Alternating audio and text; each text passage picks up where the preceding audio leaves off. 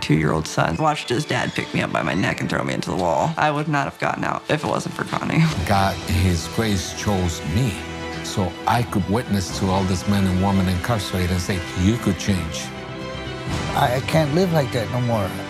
Life is good, you know? I'm starting to realize that.